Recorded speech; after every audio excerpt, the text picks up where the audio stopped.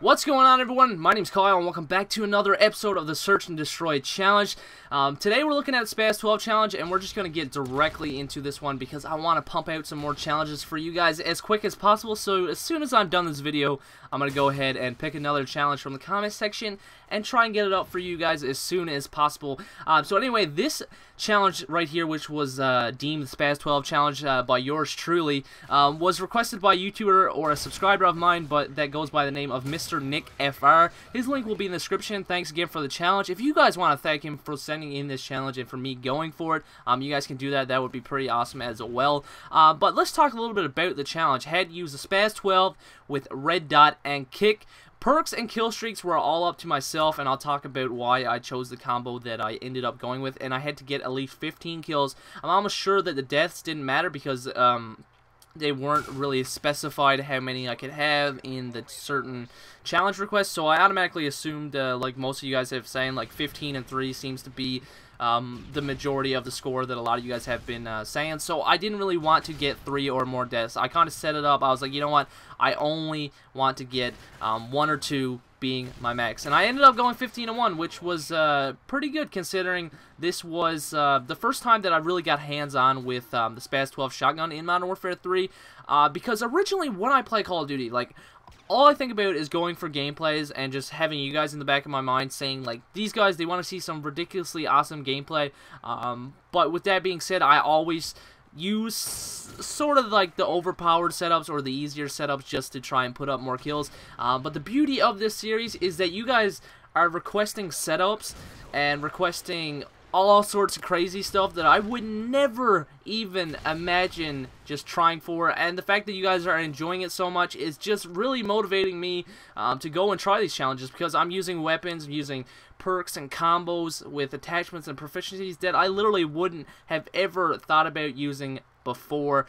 So let's take a little look at the class setup, aside from the Spaz 12 with the red dot and the kick, because I decided to go with my typical rushing setup, which would be extreme conditioning, sit rep, and assassin, and I decided to go with the regular assault streaks of 3, 5, and 6.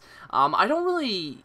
Well, I kind of said it in one of my previous videos that UAV doesn't really do a whole lot in Search anymore, but I still like that satisfaction of getting a 3 kill streak, and I still like the probability that maybe at least 1 or 2 people may be on the radar, and I may be able to help out my teammates pick up 1 or 2 kills, or hell, maybe I might pick up a few kills by getting just a simple little 3 kill streak.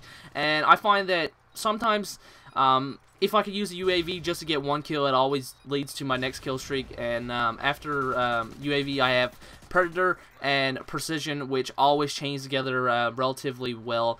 And decided to go with the MP9 as my secondary just because Spaz 12, you have to be really close to these enemies. Like, I can't really stress it enough. Like, I don't have the best connection in the world, so I literally have to make sure my shots are dead on and that I'm in, like, I'm really close to enemies if I'm ever going to shoot off, because if not, they're going to hear me, they're going to kill me, and it's just not going to be a good time for me, and you guys won't get any gameplays from me. But anyway, yeah, like I said, the Spaz 12, like, I didn't have the opportunity to rank it up, to get damage, to get all this, so this was literally me ranking it up to level 12, and I got it to level 12. This was like the second or third game that I actually got to put the red dot sight on it and use it, and I got this 50, I almost said 50 and 1, the 15 and 1 with this gun.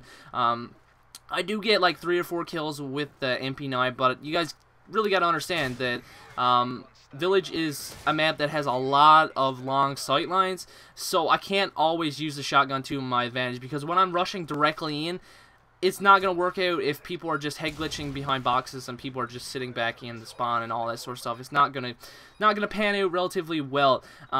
Maybe if I was playing on bootleg or playing on a map like C-Town, then yes, I definitely could have pulled that off. But right here, you saw that there were 2 enemies. They were all in this general area of the bomb. I kept hearing them run around in circles, and I just really could not figure out where each and every one of them was, because there's only 2, and I was just trying to figure out, and I was just running around in circles, and I couldn't find anybody. And then it got time where the bomb was about to explode, and there were still 2 guys left, and I just could not go and get it. But anyway, guys, the gameplay is starting to wrap up here. This is the last and final round for this challenge, so I want to just take this opportunity to let you guys know that You guys can leave as many challenges as you want in the description, as far-fetched and as ridiculous as they may seem, because some of them I look at and I think, you know what, I would never ever do this, but then I think about, you know what, maybe I should try this because this could be fun and you guys might enjoy it if I actually end up going for it. But like I said, please leave your challenges in the comment section. Also, you guys can name the challenges, because lately I've been just putting like